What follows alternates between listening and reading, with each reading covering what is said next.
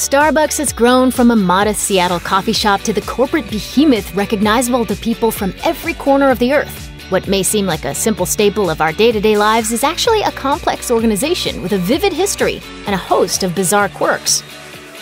Starbucks fans have 3 people to thank for bringing the company into the world. The first is Gordon Boker, a college dropout from Seattle who had discovered his love of coffee on a trip to Italy in 1962. The other 2 were Boker's roommates, Jerry Baldwin and Zev Siegel. Spurred on by their love of good coffee, they began roasting their own, and eventually they started a company and named it Starbucks. This early iteration of the legendary coffee shop sold coffee beans, tea, spices, coffee machines, and accessories. It wasn't until years later that they began to sell actual coffee drinks. Boker, Baldwin, and Siegel didn't stay with Starbucks forever. In the 80s, a young salesman named Howard Schultz bought out the company and turned it into the coffee juggernaut it is today. The site of the original Starbucks is something of a place of pilgrimage for coffee fans, even today. The famous tourist spot, however, is actually the store's second location, where it moved to in 1977. Nonetheless, it constitutes a must-visit for visitors to Seattle from all around the world. The store isn't much different to how it was back in the 70s. It's a small building, and there's nowhere to sit or hang out inside, a strange remnant of the company's original operation as a place to buy coffee beans and accessories rather than drink coffee. That's not to say they haven't modernized at all, though. And you can now buy coffee drinks at the original store, which actually offers everything you'd find in any other modern Starbucks branch. In fact, to a passing observer, the only thing that would really give any indication as to the store's long and hollowed history are the strange, barely recognizable logos emblazoned around the room. Nowadays, nobody puts much thought into what the name Starbucks could possibly mean. And why would they? After all, everybody knows it's the name of a coffee shop. Once upon a time, however, the name might have seemed a little peculiar, and that's because it finds its origins in a very specific place. The founders of Starbucks took the name from Moby Dick, the legendary novel by Herman Melville. In the book, Starbuck is the name of the first mate of the Pequod, Captain Ahab's ship, and provides a calm contrast to the obsessive nature of Ahab. Starbucks, however, was actually a second-choice name for the company. Gordon Boker had actually wanted to call the company Pequod, but Boker's marketing partner Terry Heckler was unconvinced. Eventually, the 2 settled on Starbucks. The Starbucks logo is one of the most iconic in corporate history. Few can quite match the sheer recognizability of that white mermaid on her green background, but that wasn't quite always the Starbucks logo. The original logo, which is still plastered all over that early Seattle branch, is actually brown and depicted the mermaid as topless. The idea was that the 2-tailed mermaid, who was based on an image found on a 16th century woodcut, was supposed to appear as seductive as the coffee itself. Naturally, complaints were made, but Starbucks didn't see a problem until they reached the point at which the logo needed to appear on the side of delivery trucks. The logo was redesigned, and the mermaid was given her modesty along with a new hairstyle. The legendary, modern icon was born. Yep, it's that classic Starbucks aroma. In his 1997 book, Pour Your Heart Into It, Howard Schultz describes it as, quote, heady, rich, full-bodied, dark, suggestive. However you want to describe it, it's one of the defining features of Starbucks' image and pervades practically every Starbucks store across the planet. But keeping that smell going strong is hard work for the company. Coffee beans tend to absorb odors, meaning it's easy for them to be ruined by contaminant smells. To prevent this from happening, Starbucks banned smoking in their stores long before it became the law.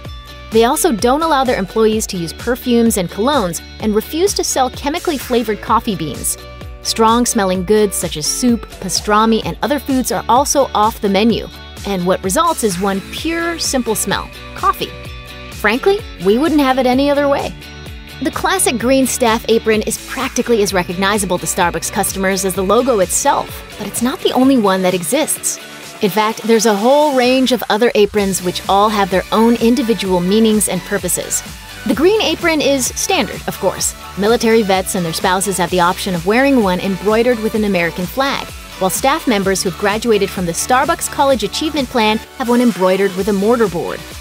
Orange aprons are worn in the Netherlands to celebrate King's Day, while the purple apron is saved exclusively for each year's 26 barista champions. The black apron, meanwhile, is worn by coffee masters who have certified knowledge in the field. Occasionally, promotional events will involve the company giving out a few special aprons to each store, such as the pale blue apron for the launch of Frappuccino Happy Hour, or the red aprons you might see during the holidays. The apron isn't the only item on the Starbucks dress code worth a look. In fact, the company is actually pretty strict on how it allows employees to present themselves. Here's a run-through of the rules. Hair must be kept looking natural, meaning no bright colors such as purple, pink, blue, or green, although this can vary by store. Rings are allowed, but only if they have no stones, and watches, bracelets, and wristbands are forbidden for food safety reasons. The apron must be kept clean, unwrinkled, and unstained, and its preferred shirts be tucked in. Piercings should be small, fingernails clean, and tattoos are allowed, as long as they are tasteful and not on the face or throat.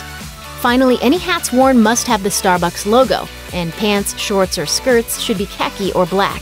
On the no-go list, blue jeans, hoodies, t-shirts, yoga pants, cowboy boots, canvas shoes, and of course, colognes and perfumes.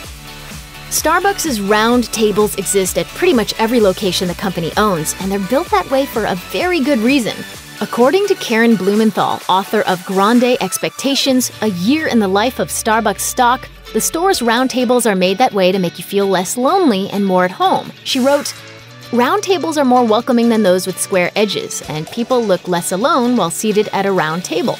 It just goes to show that even the most innocuous characteristics of stores like Starbucks have been thought through over and over again, because making it all about the experience is definitely one way to keep people coming back and deciding to stay long enough to get a second coffee.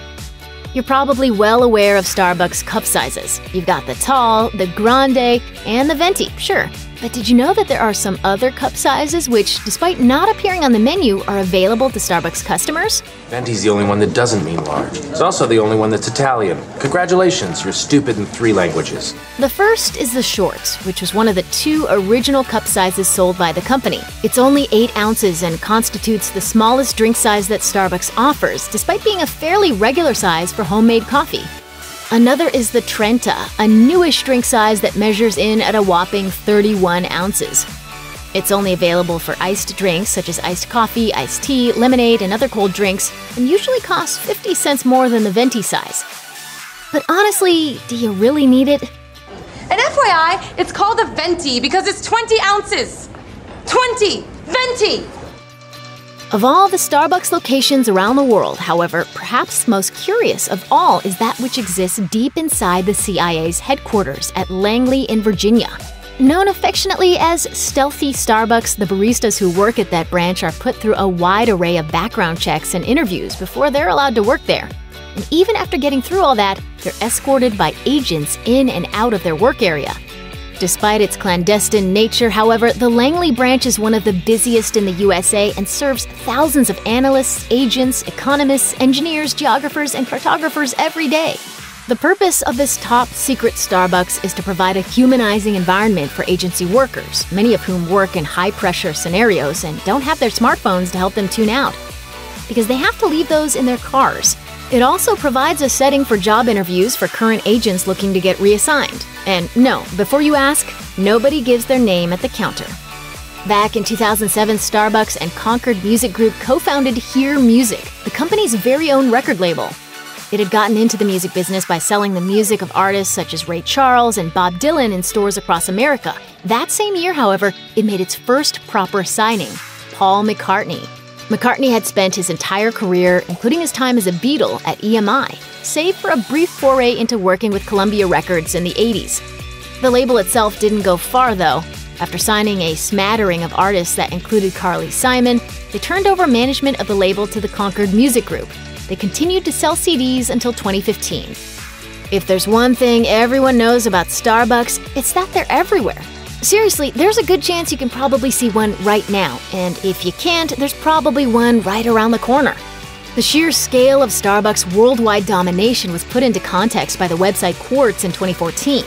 Their mapping of the chain across the world found that Starbucks existed in 63 countries, with notable absences in Africa, Central Asia, and Eastern Europe. They also found that the distribution of Starbucks in cities mirrors the shape of the cities themselves, demonstrating the sheer expanse of the stores across each. Quartz also found that Seoul had the most Starbucks at the time, closely followed by New York, Shanghai, London, and Chicago. They also found that if you travel from Boston to NYC to Philadelphia, you'll never be more than 10 miles of a Starbucks, and you could continue down to Baltimore, Washington, Richmond, and Virginia. and only be more than 10 miles away twice. So yeah, lots of Starbucks. Hate to break it to you menu hackers, but the so-called secret menu at Starbucks isn't actually a thing. Sure, there are entire websites dedicated to keeping track of the latest and greatest Starbucks secret menu items, but just because you see something on the internet doesn't mean it's true. A good reminder in general, really. The whole purpose of places like Starbucks is for people with no decision-making ability whatsoever to make 6 decisions just to buy 1 cup of coffee. Baristas have spoken a lot about the growing trend of customers waltzing up to the counter and ordering some bizarrely named drink, and why it can be a problem. At the heart of it all, websites that give a fancy concoction a fancy name and forget to tell readers that this secret menu isn't an official thing. In other words, you can definitely order a cotton candy unicorn dust golden frappuccino, but your barista will likely have no idea what goes into it. Christine, a barista from Colorado, advises, just make sure you bring in the recipe, because if it's off the secret menu, then we probably don't know how to make it. You know, because the secret menu doesn't really exist. Sorry. Check out one of our newest videos right here. Plus, even more MASH videos about your favorite stuff are coming soon. Subscribe to our YouTube channel and hit the bell so you don't miss a single one.